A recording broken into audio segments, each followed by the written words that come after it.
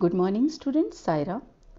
In today's math session, we are going to start a new chapter, that is chapter number 10, mensuration. Children, mensuration is the branch of mathematics which deals with the measurement of dimensions like length, breadth, height or area of geometrical shapes or structures. So let's see what is the first topic that we are going to learn in this chapter. Suppose you want to put a fence around your house. So how will you know how much fencing is needed? So you have to go around the boundary of the house, measure it, and then you will know how much fencing is needed. Here comes the concept of perimeter. Let's see a few more examples to understand perimeter. Children, we have two figures here. If we start from point S in this triangle and we go around the boundary of the triangle this way and come back to S, okay, then this measurement of the three sides of this triangle gives the perimeter of the triangle. Similarly, if we take this quadrilateral and start from point S again, and if we want to know the perimeter, then we will go around the figure like this and come back to S. Then we get the perimeter of this figure. So let's see what is perimeter. So perimeter is the distance covered along the boundary of a closed figure when we go around the figure once. Okay, so it is the distance covered along the boundary of a closed figure. Now, so how is it useful? The idea of perimeter is widely used in daily life. Suppose a farmer wants to fence his field, then he has to find the perimeter of the field.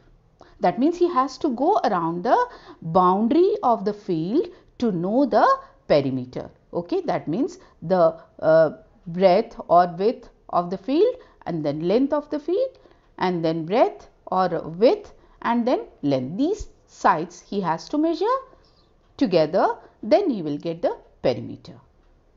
So this is the practical use of perimeter. And then if we want to put to frame a picture or a photo, then we have to find the perimeter. Okay, we have to measure the boundary of the frame. Or if we want to color the corners, the edges of a table, or we have to put a tape around the edges of the table, then also to know the length we have to find the perimeter of the table. So these are the examples. One more example, Meera went to a park which is 150 meter long, okay, and 80 meter wide. She took one complete round around its boundary. What is the distance covered by her? So this is the park Meera has gone around, and it is 150 meter long. The length is 150 meter, and what is its width? It is 80 meters. Okay, the breadth is 80 meter. Then she took one complete round. So what is the distance covered by her? What we have to do? We have to measure the four sides of the park. So it is 150 plus 80, 150 meter plus 80 meter plus 150 meter plus 80 meter. This gives the perimeter of the park.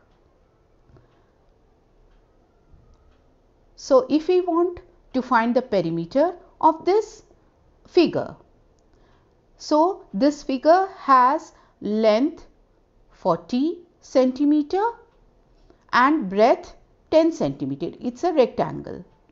So how do we find the perimeter? That means it is the side length of side AB plus side, this side, then side BC, side CD, and then side AD or DA.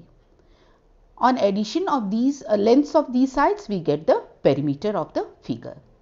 That means the perimeter is AB plus BC plus CD plus DA. Now we can put the measurement of these lengths, like AB is 40 centimeters, so we can write 40 here.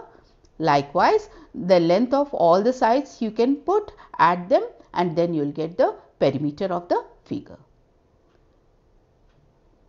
Next we have a square here. So in a square all the sides are equal. So how do we find the perimeter? We add side AB plus BC plus CD plus DA. That means 5 plus 5 plus 5 plus 5, and we get 20 centimeter as the perimeter, isn't it? This is how we find the perimeter of different shapes. Now here we have one more figure. How do we find the perimeter of this? We have to find the length of, we can see that length of AB is 1 centimeter, then length of side BC is 3 centimeter, then CD is 3 centimeter, then DE is 1 centimeter, then EF 3 centimeter, FG 3 centimeter, GH 1 centimeter, HI 3 centimeter, IJ is 3 centimeter, JK is 3 centimeter, KL is 3 centimeter, and LA is 3 centimeter. When we add the lengths of all these sides, we get the perimeter of this figure. We have one more example here. So to get the perimeter, to find the perimeter of this figure, what we do? We add the length of the sides. Like side AB is 100 meter plus side BC, which is 120 meter, then side CD, which is 90 meter, then the length of side DE, it is 45 meter, then EF 60 meter, and then FA is 80 meter. Then we add all the lengths of all these sides, then we get the perimeter of this figure. So children,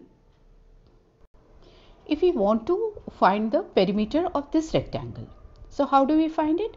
We know that the perimeter of this rectangle will be the sum of all its sides, isn't it? We add the lengths of all its sides and then we get its perimeter, isn't it? And we can see that the length of this rectangle, this length of side AB is L, isn't it? This one. And length of breadth of the rectangle is B. So again the length of side CD will also be L, and length of the side DA will be B, isn't it? Now how do we find the perimeter of this rectangle? We know that it is AB plus BC plus CD plus DA, isn't it? The sum of all the sides. That means it is L plus B plus L plus B, which means it is 2 times L and 2 times B, isn't it? So we can write it like 2 into L plus B. So perimeter of rectangle is equal to 2 into L plus B, or length plus breadth. 2 into L, length plus breadth. This is the formula which we apply to find the perimeter of a rectangle. So let's find the perimeter of this rectangle, whose length is 5 meters and the breadth is 2 meters. Let's see how we find the perimeter of this rectangle by using the formula that we have learnt. So we know that perimeter of the rectangle is equal to 2 into length plus breadth, isn't it? 2 into length plus breadth. Now we put the measurement of length here and the measurement of breadth here. So it becomes 2 into 5 meters plus 2 meters. So it is 2 into 7 meters, and so we get 14 meters as the perimeter of this rectangle, isn't it? So this is how we get the perimeter of rectangle. Now let's look at one more example. Shabana wants to put a lace border all around a rectangular table cover, which is 3 meters long and 2 meters wide. Now find the length of the lace required by Shabana. So what is the length of the rectangular table cover? It is 3 meters. And what is its breadth? It is 2 meters. So what will be the perimeter of this rectangular table cover? It will be 2 into length plus breadth. So we put the measurement of length here, that is 3 meters. And what is its breadth? It is 2 meters. So it becomes 2 into 3 meters plus 2 meters. That means it is 2 into 5 meters, which is equal to 10 meters. So what is the perimeter of this rectangular table cover? It is 10 meters. So what is the length of the lace required? It is 10 meters. So this is how we solve this the problems of this kind. Now how do we find the perimeter of a square? Perimeter of a square, children, we know that a square is a regular polygon with 4 equal sides. All the sides of a square are equal, isn't it? Now how do we find the perimeter of the square? Suppose we take a square which has all the sides as A. The length of all its sides is A. So what will be its perimeter? The perimeter of the square will be sum of all its sides.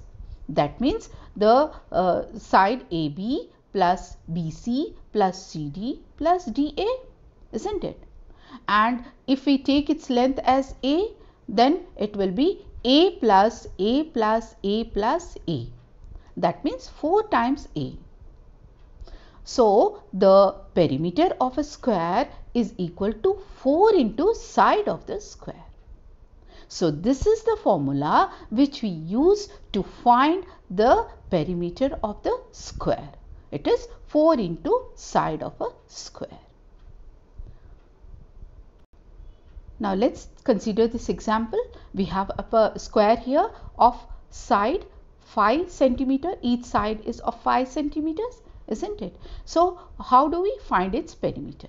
We know that perimeter of a square is equal to 4 into side, isn't it? So we take 4 into 5 because 5 is this 5 centimeter is the side, each side of the square.